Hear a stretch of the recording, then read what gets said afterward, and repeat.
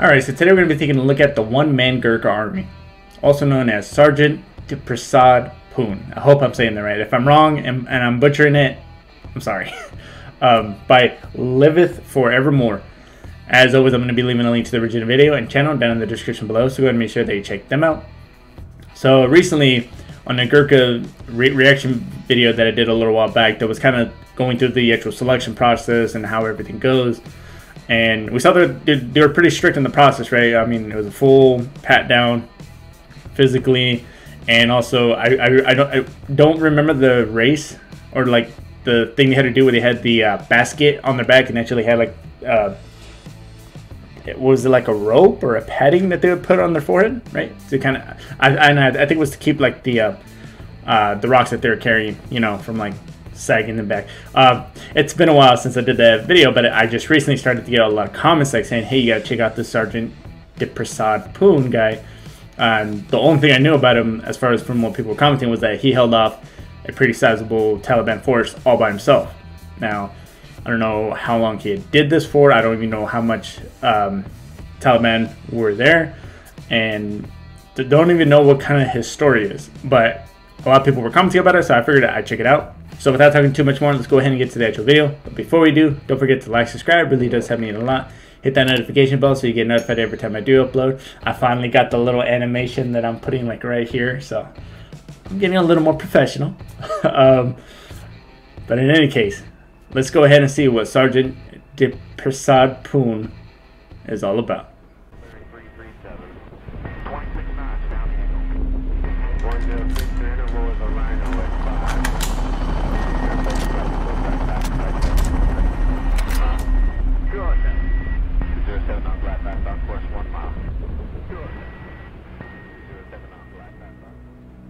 On the 17th of September 2010, a platoon from the 1st Battalion, the Royal Gurkha Rifles, was stationed at 2 patrol bases near the village of Rahim Kalay in the north of Helmand Province. At some point during the day, the bulk of the platoon departed the bases to secure a key road to the east, with 2 small detachments remaining behind to garrison the outposts. Tasked with holding the southernmost patrol base were 4 Gurkhas, among them Sergeant Dipprasad Poon, who, in the evening of the 17th, was on sentry duty on the roof of a 2-story compound that was at the centre of the base. I kind of got his name right. He said it almost exactly the same as me. Manning his post for several hours, Sergeant Poon soon began to hear some noises materialising from the other side of the main gate, and, as he later recalled, I thought at first maybe it was a cow, but my suspicions soon built up, and I saw 2 Taliban digging to lay down an IED in front of our gate. Immediately, the sergeant called out for the 2 men to identify themselves, but instead of receiving a verbal response, bullets and RPGs began to hit the patrol base, as a significantly larger Taliban force appeared from out of the darkness. Realising the outpost was under attack, Sergeant Poon grabbed a nearby radio and informed his platoon commander of the unfolding situation, before turning his attention onto the enemy. That's pretty good. I mean, just like a little quick side story. When I was in Syria, right, and we were on post, and we were on one of the farther posts, and then we had our SOG coming by, and they were trying to run like a little mini drill, right? And he says that, hey, you guys are taking contact. There's a squad size element about, what, like, I think he said it was like around 300 meters or 200 meters, so pretty decently close, right? And one of the big things was like, hey, what do you do? What do you do? And I'm thinking, shit, I'm going to have, because from what I remember is that they said that we took an RPG and it didn't hit us, but it scraped along the side of the post, and some fucking splinters went in my buddy's face. And so I'm perfectly fine, but he's supposed to be on the ground, and that his face is supposed to be like jacked up, right? So he says, what's the first thing you do? And for me personally, I mean, I didn't expect that to happen. Obviously, you know, you want to be prepared at all times.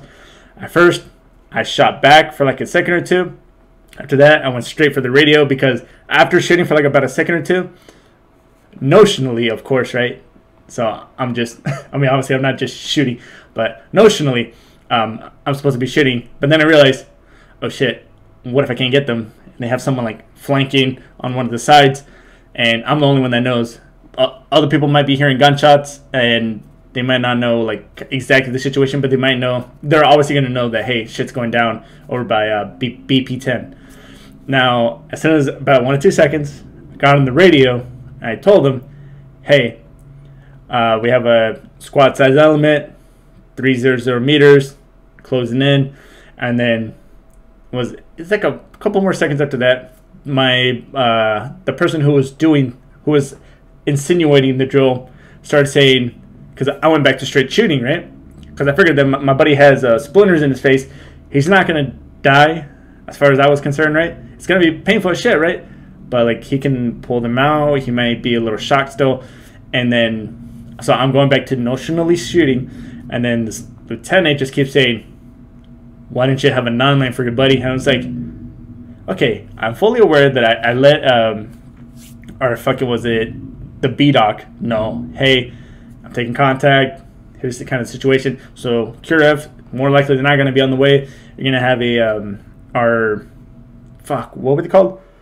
ODA coming in as well. So my main concern right now is just keeping as many of them, the notional enemy, at bay as I possibly can. But this guy's saying, well, why aren't you calling a 9-lane? It's like, because he's not necessarily fucked up the way they were describing that he was.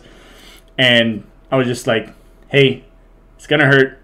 So I'm just going to keep shooting, try to keep their heads down. And then as soon as everyone else starts showing up, then I'll address them, right? But apparently I was wrong. I mean, I don't know.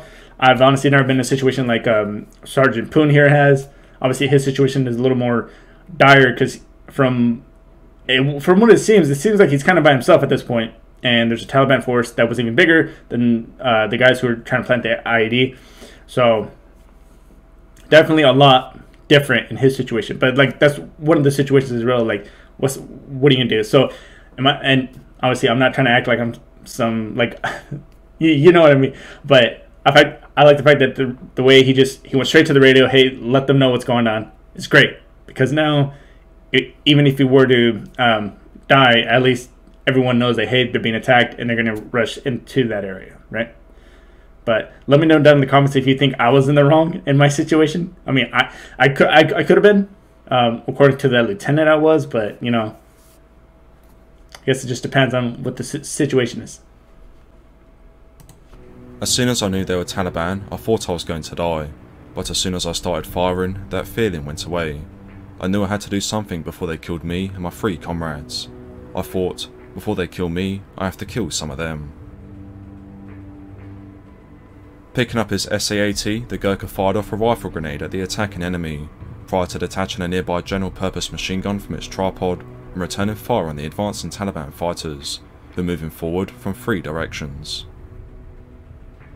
Within minutes, however, he had spent all of his machine gun ammunition, and so resorted to using a mix of grenades to disrupt the attack, including 6 phosphorus, 6 fragmentation, and 4 rifle grenades.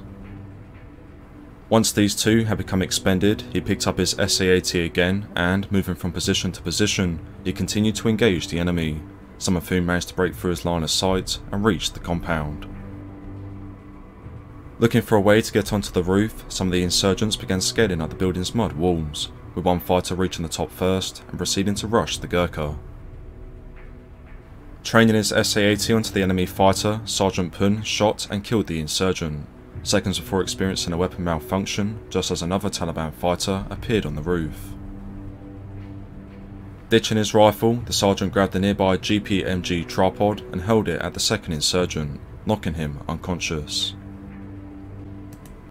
Dude, it's just crazy to think how, in a situation like this, and he's able to really keep us cool, right?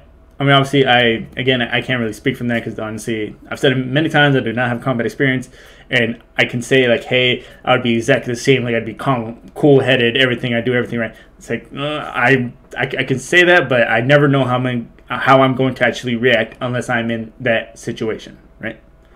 So it's crazy how he's able to stay. I mean,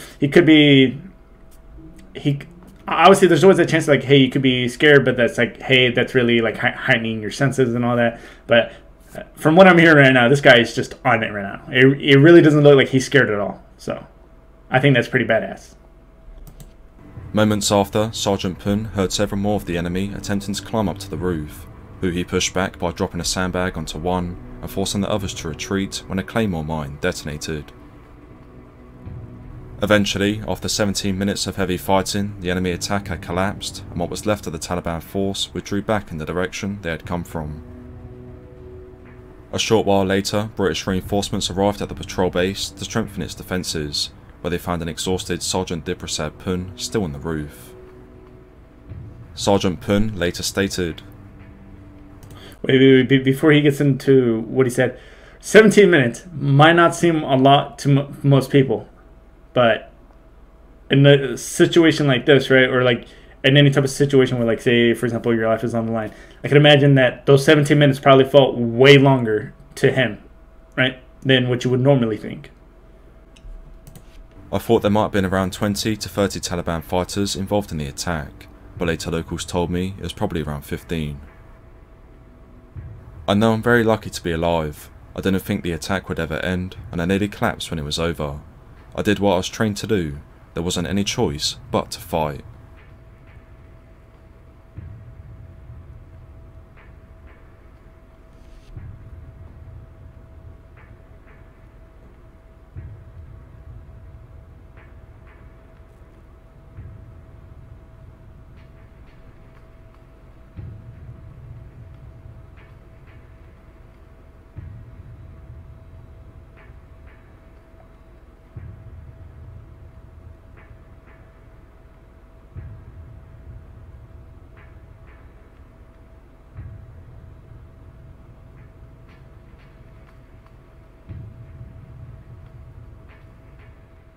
All right, let's go ahead and talk about that for a minute. Now, dude, the amount of badassery that this guy can really exude.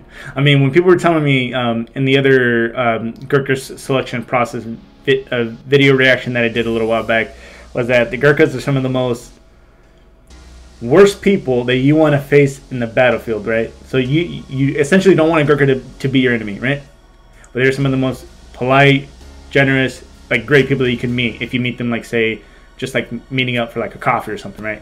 Super polite, super friendly, and just that last part where it says, let me see real quick. Better to die than to be a coward. I've never heard their motto before, but that's a pretty fucking badass one, right? And also, I feel like this story alone, right? And like I said, that 17 minutes might not feel like a lot to a lot of people, but I feel like this could be a movie, right? Like, just the story in general, it's a true story, and you wouldn't even have to try to, like, make it like, say, like the movies you would see where there's just fire, fucking explosions and all that, essentially Michael Bay-esque type movie. But if you literally just kind of re-show exactly what he did and all that, it's gonna be badass. I mean, using a sandbag to essentially knock someone off, was it a ladder that's there, or like to just threw a sandbag on the dude, causing him to fall over. Also, kind of going through the video again where they were outlining all the stuff, I was like, 250 rounds from the GPMG. I was like, okay, cool. 180 rounds from the SA-80. Okay, cool. And I was like, 17 grenades. Holy shit. And I was like, okay, yeah, okay. And then I heard a claymore, and then the sandbag was like, whoa, crazy, this is fucking crazy, man. And then I just saw that it says an MG tripod, like the actual tripod itself, right? Fucking, I completely missed that the first time around. But holy shit, I think that's even better than like an E-tool. I mean, I don't know if it would be better than the E-tool. I mean, but it's at least in that same level, right? Essentially using an unconventional thing that isn't necessarily supposed to be a weapon, but can still be used as one. So honestly, man, this is just one of those guys that I'm surprised I never heard about, because I mean, you hear about a whole bunch of other people and just doing incredible things, especially in the military. I mean, Dakota Myers, Chris Kyle, obviously some of the more famous ones. Was it got Hathcock from the Marines? You know, which, by the way, I should probably look at a video because I haven't seen like a video this specifically on him, right? But obviously, this is the guy that crawled. Shit, I forgot the distance he crawled, but he crawled for several days just to take one shot and slowly crawled back to the point where even the wildlife didn't even know he was really there. But yeah, man, Sergeant Dipprasad Pool, fucking savage, animal, bro, dude, a man's type of man, essentially.